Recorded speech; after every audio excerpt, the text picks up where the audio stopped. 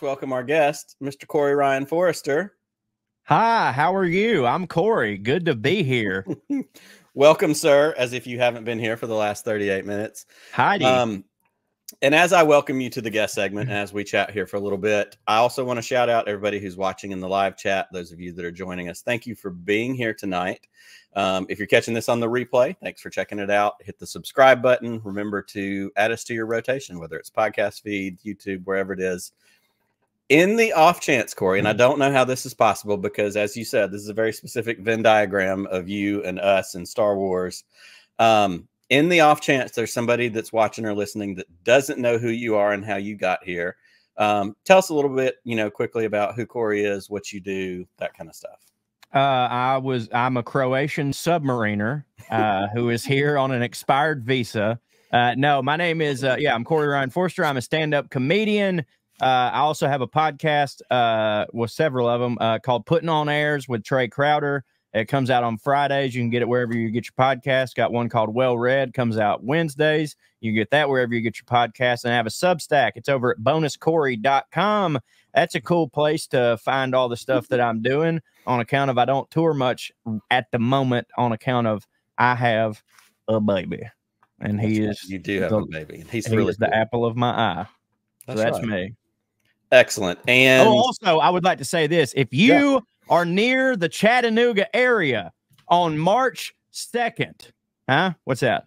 Well, I'm just pointing at you. Pointing at me. Yeah. If you're in or around the Chattanooga area on March 2nd, I am making my pro wrestling in-ring debut at the Scenic City Rumble. You can get tickets at scIwrestling.com. I'm going to get my butt whipped to benefit East Hamilton Middle School. They had a fire, and I'm going to be in the Royal Rumble, or excuse me, the Buttercream Dream. My alter ego is going to be in the Royal Rumble, and I'm very excited to be doing that. So if you're in Chattanooga, scIwrestling.com. Get them tickets and come support the champ. And what's the date of that one more time? March 2nd. Chattanooga, Tennessee. Not far away at all. Come down, brother. Well, that's fantastic. And I have to say, I first met you or reached out to you or pestered you to be on Podcast of the Wills a couple of years ago now, because during COVID, during lockdown, you were doing one of your videos that you put on Twitter, and you were going off on politics and saying a lot of things that I super agreed with. But as you were doing it in the space that was clearly in like a loft space at your house, on the wall behind you was some framed Star Wars art. I thought, I like this guy. I've been following him. I like the things he says. And if anybody has framed Star Wars art on the wall in their house, they're enough of a fan that I want to go, hey, let's talk about Star Wars because we like the same thing. So that's how we ended up connecting up over the years. And you've come on and hung out with us a bunch of times. We always have fun.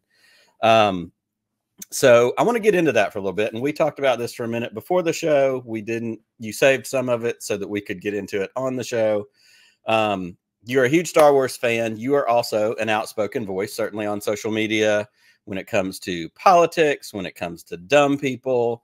And I am a dumb person. I guess we're all dumb. Yeah. It's just varying degrees of dumb. But I want to talk to you a little bit because this is certainly a conversation that Pete and I have a lot about the nonsense that we see in fandoms. Obviously, we see it in Star Wars. That's the circle or the pool that we swim in most of the time. I know it exists in Marvel, Lord of the Rings, Star Trek, you name it. Anywhere where a group of people like I find that everyone seems to agree with each other and be kind. I don't know of which you speak. Exactly. I see no toxicity if that's what you're alluding to, sir. That's right. On that note, the chain is off. Tell us what your thoughts are on some of this kind of negativity, some kind of this hatred, and how do you respond to it? Obviously, you make good videos and call people out, but it makes the only thing that I've really ever said about this publicly, unless it was on this show, was I remember one time I made a video because I was like at my breaking point with like this specifically happened to me the other day where, and this is a particular type that I've never understood. I don't understand tribalism in anything, like at all, like at least in politics.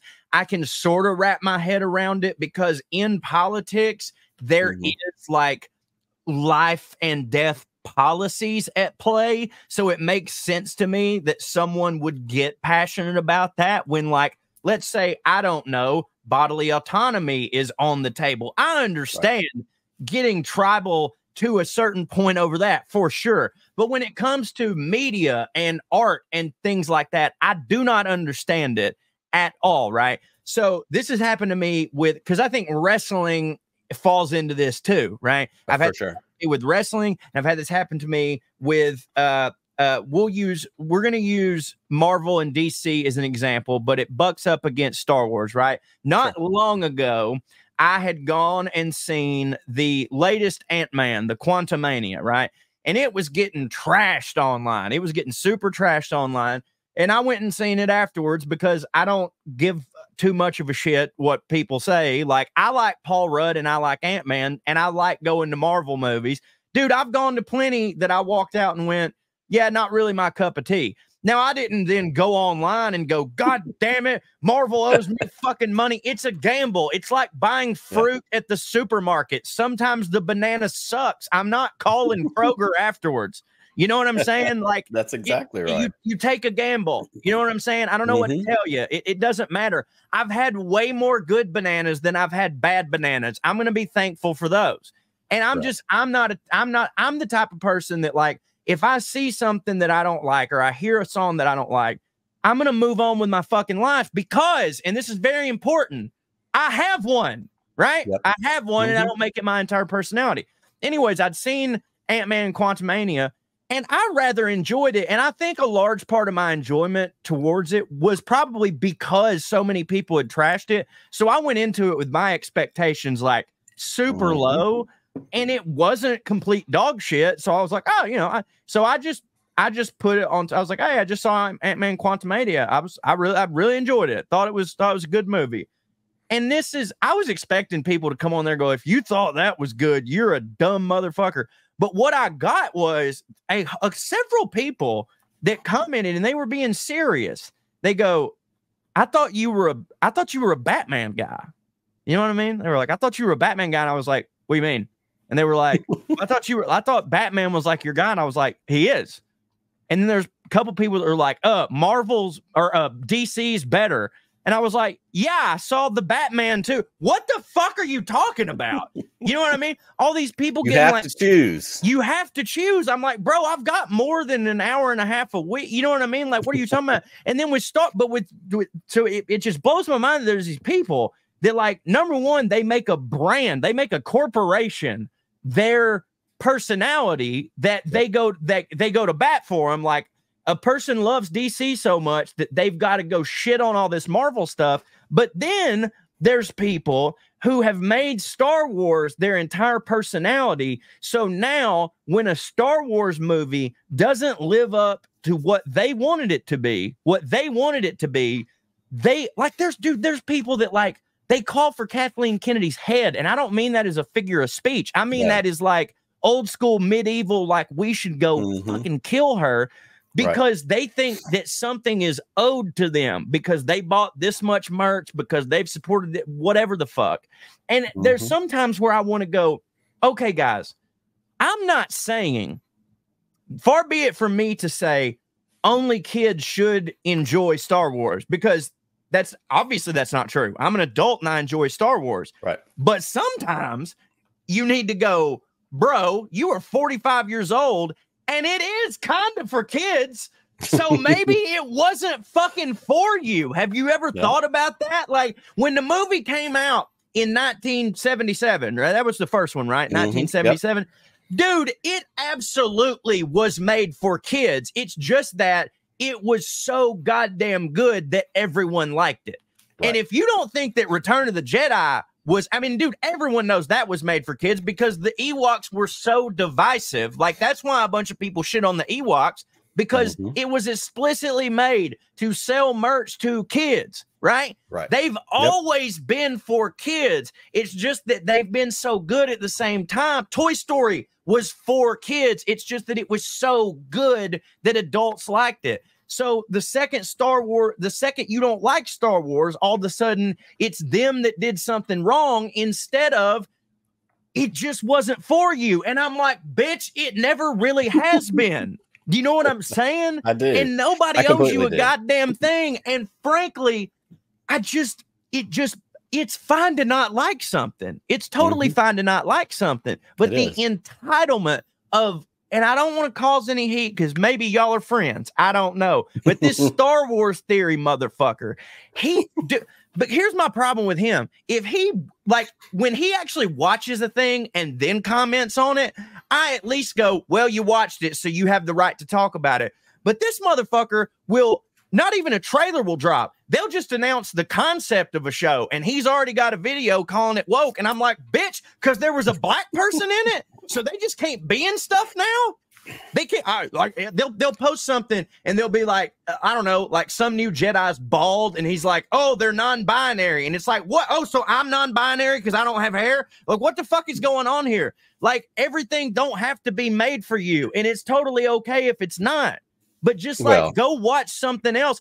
And to hear these people talk about it, the last 9 things Star Wars has put out, they've hated. I gotta tell you something. Go find something else, motherfucker, because this shit ain't for you anymore. So at this point, you are purposefully watching something you don't like, which makes you a masochist. So go, instead of buying $30 tickets one after another, pay a lady one time $100 to step on your balls while you wear a gag, and then go to a therapist and be done with it.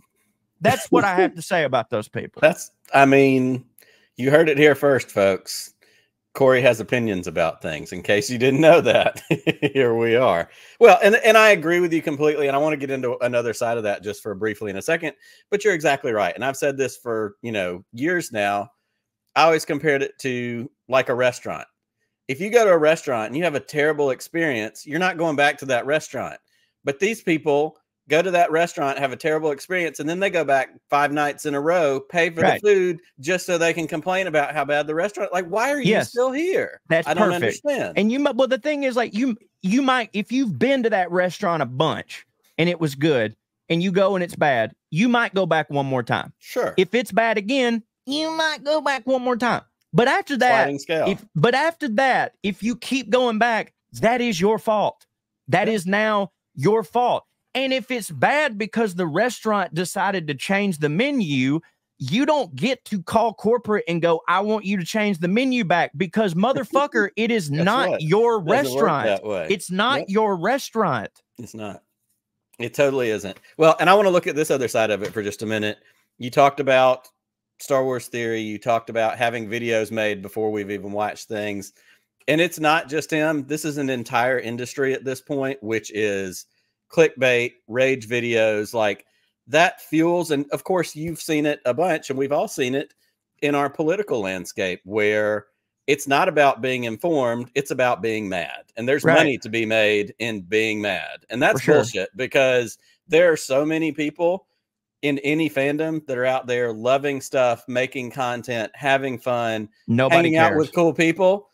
And, they get 25 views on a video. They get whatever. But if I decided tomorrow that we wanted to turn this channel into clickbait and nonsense and talk about how women are the worst, we'd make money hand over fist. We're not going to do that, because that's not who we are.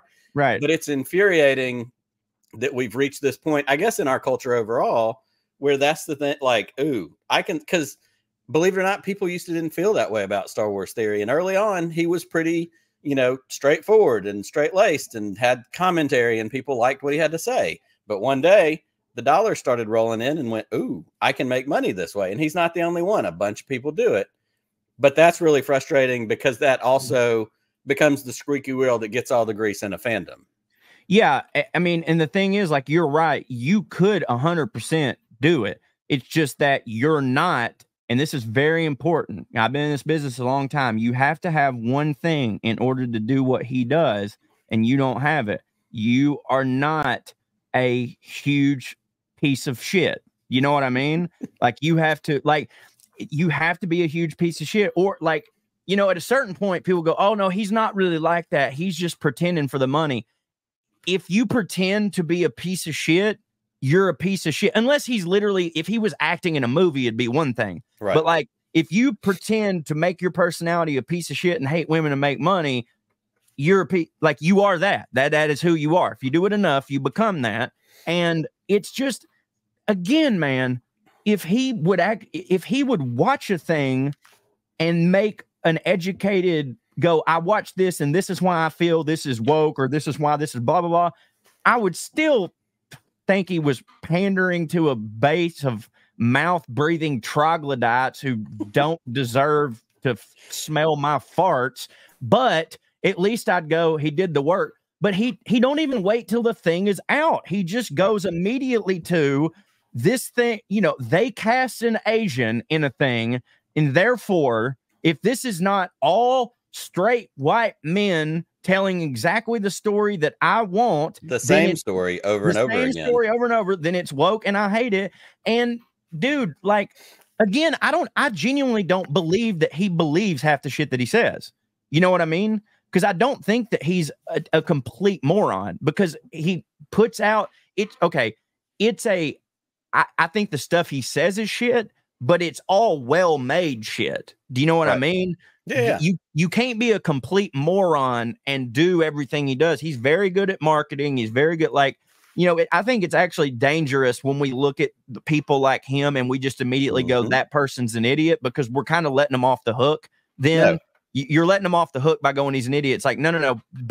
Bad. You can't call bad people idiots, because then it acts like it's not their fault. You know what I mean? He's an asshole. I mean, dude's got 3 million subscribers on YouTube. He's got more, you know, there's design behind it. There's a lot behind it. Well, I mean, we could go on for this for a long time.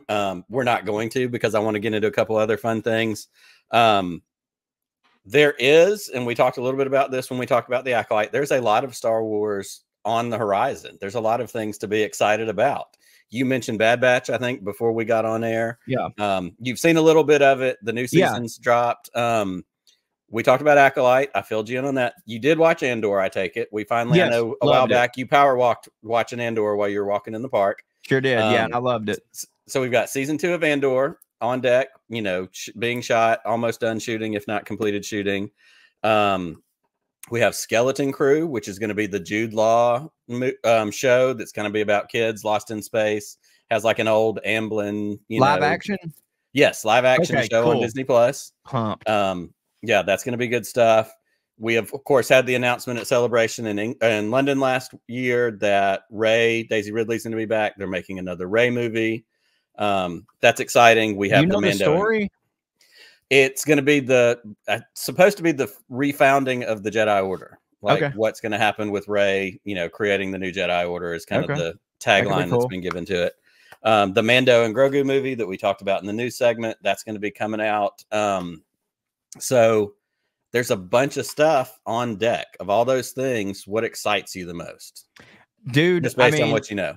Well, man, I mean, Mando and Grogu movie, probably just because I love going to, like, I love that show so much. Like, that's probably my favorite Star Wars thing of the past. Well, save for Rogue One, because Jesus, dude, that movie just rules so much. But like, of the Disney, like, Plus era, probably like Mando, because like, man, just like, I love how short the episodes are. I love the like old school, like just Western serialized thing. And I love going to the movies. And so seeing them on the big screen is going to be awesome. However, and I remember hearing about Skeleton Crew, but it kind of ethered, and you reminded me of that. And the fact that Jude Law's in it. I love Jude Law so much. He is dreamy. So that's probably that's definitely number 2. Number 3, I think I can get behind a Rey Jedi Order. I can get behind that for sure. And I think that they're gonna really work hard to try and wash the stink off all the criticism that they faced for the sequels and stuff. You know, whether some was deserved, some was undeserved. And I like her and I like Rey. So, I mean, I could get pumped for that. And I think something that's exciting, of course, there's been press for the new movie that she's got that just came out in the last little bit. She, of course, even in her press interviews for that new movie, is being asked Star Wars questions. And with this, new movie on deck, I really like that she said this story is something she's excited about, because she said she was glad to say now hit me again in 5 years and let's see what you got. Like, she wasn't in a hurry to come back to this. She wasn't opposed to it, but it was the story that made her go, yes, now's the time. I would like to jump back into this. So that's intriguing because there's a good story and an actor who's at a place where she can go, I can take it or leave it. So show me what you got. And if we're not ready, let's try again when we are. Yeah. So I think that's really intriguing. Yeah, that's exciting. Based on the little bit of early press that we got. So that's the beauty of Star Wars, is there's always more stuff on deck. And I love that we're at this place. And like we said, talking about, you know, being mad about it. If it's not all for you, that's great. The next thing's on its way. And maybe that one is for you. Like, keep moving along. Or rewatch all the old stuff you liked. And guess what? There is a ton of other movies and shows out there. I promise, because I watch it's all out there. I mean, you know, I live a privileged life, and technically, like, watching movies and TV is part of my job description. Like, I literally watch at least 2 movies every day, 7 days a week. So I promise you, there's more stuff than Star Wars out there to enjoy. There is. Without a doubt. Without a doubt. Well, before we get done talking to you, you had a big 2023. You had a book come out. Sure did. You guys have a radio channel on Sirius. Like, there's all kinds of cool Corey stuff going on. I mean, you had a kid. That's a pretty freaking big deal. Yeah. It was tell us about, you know, the big year that you just had and what else is coming up. What can we be looking forward to? Yeah, wrote my second book. It's a travel log around here and over yonder, which was great. I got paid. HarperCollins paid me to go to the Great Britain and write about my experience over there. I also wrote about my experience growing up in the South and all the rest of the country, you know, from like my Southern point of view. So you can pick that up around here and over yonder. It's available wherever you get your books. It's also, I wrote it with Trey Crowder, by the way. And it's a series of essays. You know, the round here part, that's about our experience in America growing up as Southern comedians. And like, basically the whole book is like when we're writing about New England, it's like what the stereotypes about the place is versus like what the reality is once we sort of got there. I kind of suggest you get the Audible version because me and Trey read it. And so like you get to hear the words pronounced the way that we would prefer you to hear them said. You know what I mean? So that's cool. Wrote the book. Shit, man. Having the kid really took up a lot of the time, I guess. What else did I do? Oh, our putting on airs just celebrated our 100th episode. 100th episode. That was really cool. There's a couple things that I can't talk about, but that we've got done behind the scenes, sort of pertaining to the book. You know, you can probably infer what that is. The book may become a thing. You know what I mean? You never know. That's kind of exciting. I'm currently working on directing my first series of short films. So stay tuned for that, which you can follow my Substack at bonuscorey.com. I'll be, you know, posting updates on all that. It's a long time in the future, but I'll be writing and directing and starring in because I'm cheap to hire for myself as an actor. All that. And yeah, man, you know, things are cooking for me. It's been outstanding. And you're still writing. You've got, you know, the website, the newsletter, that stuff. Yeah. So yeah. For being a stay-at-home, people can find me. Yeah. For being I say I took off. This was my year of taking off work to raise a kid, and I still got a lot done. So I'm excited to see what happens when I go back to work. That's right. Eventually, you're going to have to go back and you know, not just hang out with your cool kid all day. Yeah.